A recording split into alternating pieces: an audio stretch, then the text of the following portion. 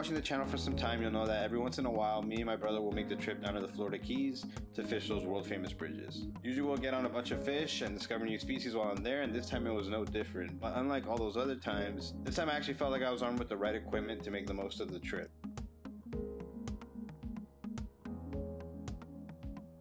When my brother told me that he was planning this trip a couple of weeks ago, I almost told him no. If you've been keeping up, the original rod I was using had broken, and the only rod I had available was the small Walmart Shakespeare that I had pieced together. And you don't take a knife to a gunfight, so I talked to my wife, and after some Microsoft Excel magic, I was able to put together a small budget for some gear. First on the list was a rod worthy of the legendary Keys bridges. I did a lot of research, and finally I decided to go with this 7-foot Redbone graphite rod, and to hang on it I also purchased this Okuma AV 10,000 Avenger.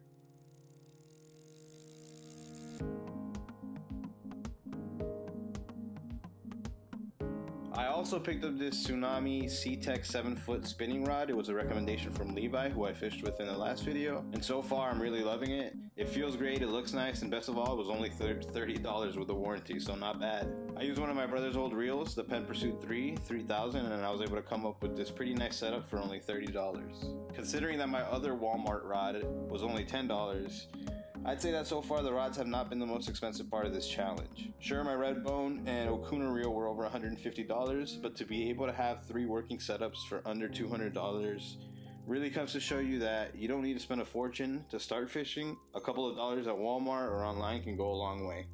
Anyway, back to our Keys trip. From the moment we hit Homestead, it started raining. In fact, it was pretty severe thunderstorms the whole way there. When we arrived, the rain had subsided, so we began to make our way down the bridge, only to be slammed by another thunderstorm as soon as we set up shop. It was too dark and wet to film, but Danny and I did manage to each get on a fish before the rain let up. But once the sun came out, we were able to begin fishing more comfortably, and we began to get on more fish. As usual, it was pretty easy to start catching small grunts, mangroves, yellowtails. The grunts we kept for bait, and we harvested a mangrove snapper that was 10 inches. At some point in the morning, we were joined by some more of our friends, and Danny got busy filleting some of the grunts for cut bait. I decided I was going to grab one of those carcasses and put it on a line, so I grabbed the biggest one I could find and threw it out to sea.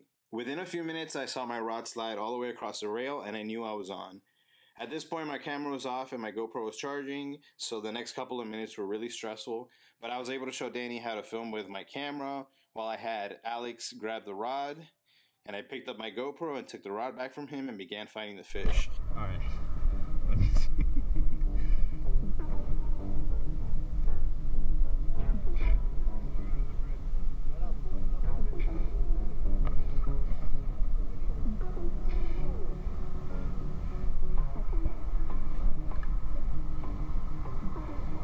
What kind of shark is this, Danny?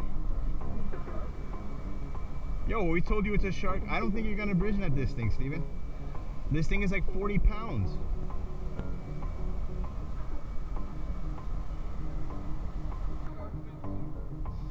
Oh, it's running, it's running, it's running.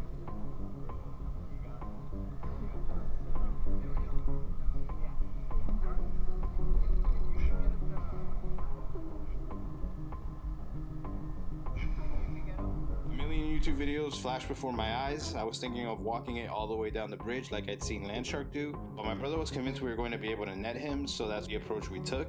In hindsight, it might have been optimistic, but in the end, the shark broke off before we were able to get him under the net.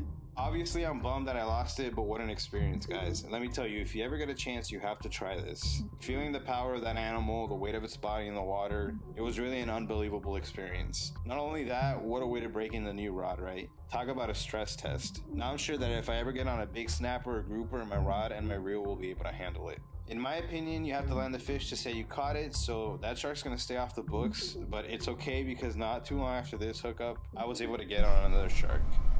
Oh, he's right there.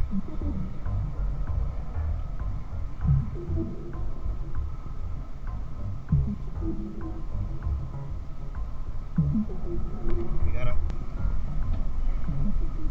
This guy was a 42-inch bonnet-head, officially the largest fish I've ever caught, and my very first shark. Needless to say, that was the icing on the cake for the day. To be able to land one of those after losing the monster was really encouraging. The rest of the day was what you could expect from the Keys, plenty of grunts, snappers, and a whole lot of sun. Shout out to the boys, Alex, Ben, Danny, and especially to my brother Steve, who is completing his 25th cycle around the sun tomorrow. Happy birthday, bud. We love you. As always, guys, thank you so much for watching and keeping up with the progress. Until next time.